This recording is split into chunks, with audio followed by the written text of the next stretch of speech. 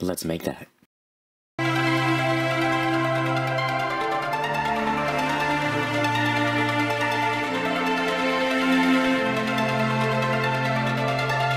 First, press Shift A to add a plane, scale it up by 5, go into edit mode, press E to extrude, Z and then 10.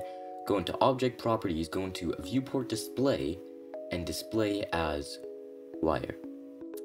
Add a circle, bring it up by 5, and scale it by 3.5.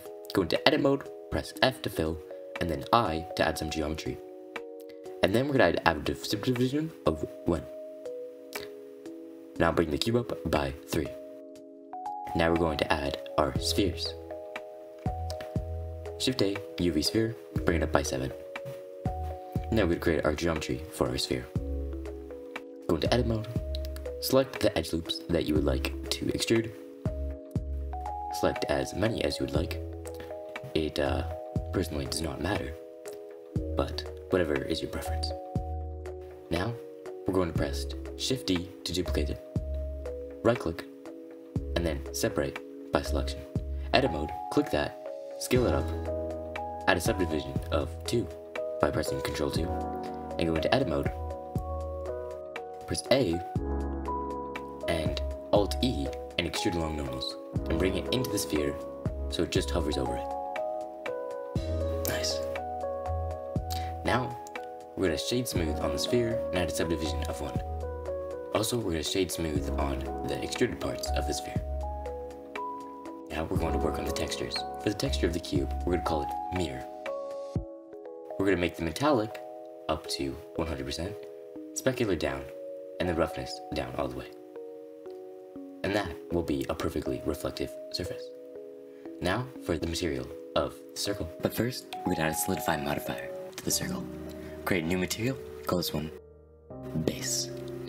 Scroll down, bring the transmission all the way up, and the transmission roughness up slightly. Make sure to bring the roughness down to 0.1. And now we're going to work on the material of the inner sphere. This material is going to be the same as a cube, the mirror material. And now for the material of the outer sphere. We're going to call this one emission. Because this is going to be a very bright material. It's going to light up the mirror. So we're going to bring our shader surface to emission and correct our typo. Now we have finished all the materials. So we're going to start working on the camera. Shift A, add a camera. I'm going to bring this camera into the corner of our cube. Right there, just like that. And rotate it, it's facing it at the sphere.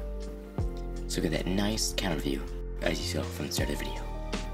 Now we're in the camera view, press R twice so we can focus it right onto the sphere. Excellent. Now we're going to bring the focal length down on the camera so we can see a wider field of view. Now we're going to do a quick test render. As you can see, the mirror is not reflecting enough. So we're going to have to go to our render settings and light paths and bring the diffuse down to 0, transparency down to 0, transmission down to 8, and the glossy up to 32. And the total to 32. Now if we look at the render, you'll see that the mirror is reflecting a lot more. 32 times to be exact. Beautiful, isn't it? Now for the final part of our animation. We're going to create a physics simulation for our spheres. We're going to connect these two objects and duplicate them. So then we can have some physics simulation. Now duplicate these, try to make it a bit random, and move them in different areas, at different scales. Go to top view, move these around, make sure that some are overlapping so they will interact with each other when they fall. Beautiful. I think that is good. Now, we're going to create our physics for each object. We're going to create a rigid body for the circle, make it passive, and a colossal margin of 0.001. Now we're going to create rigid body for this sphere, and close margin of 0.001. And we're going to do that for every object.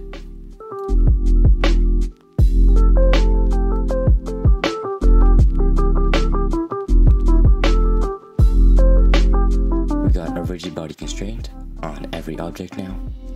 So let's go to the rigid body world, go to cache, and we're going to bake our animation. Wow, very beautiful. So we're going to preset the end frames to 100, and we're going to click Bake All Dynamics. Well, that is everything, guys.